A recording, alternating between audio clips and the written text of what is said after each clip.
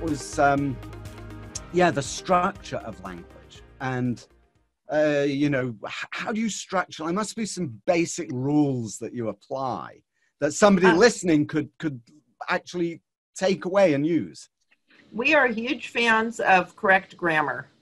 Even in today's day and age, where people are not as aware of it on the top of their mind as they were, we think that's one of the things when you read something that someone said, if the grammar is not correct, it might strike you that they're not as bright as you would have hoped.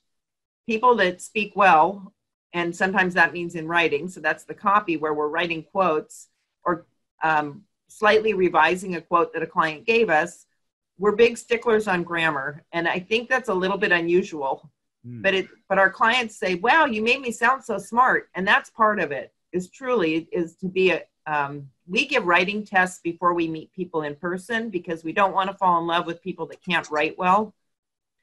And writing is sort of a gift, the way that being a good musician is a gift. It's not that you can't practice it, but that's where the art comes in more than the science, I think. The science is on knowing if we want to use a lot of industry terms for Peary magazine, whereas we want to use very few industry terms in a business journal. So that kind of thing is more maybe a science. But the art side of it is that some people are great writers and some people are not. And I can't paint. I'm sure I could try and I could be taught. But it is a bit of an art that some people have within them, which is why a lot of our clients were saying, just chat with us on the phone. You guys know this stuff so well. But if they had to sit down and try and write a book like you're doing, they would cry. I mean, well, that's exactly what I am doing. In other areas, they don't happen necessarily to be a good writer. Sometimes they are.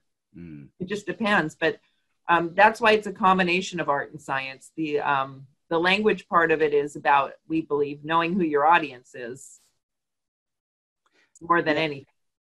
So let's talk about that. But I have to say this, you know, ever since you said it's all about grammar, knowing as you do that I'm English, the best thing you can do is to learn to speak proper like what I done.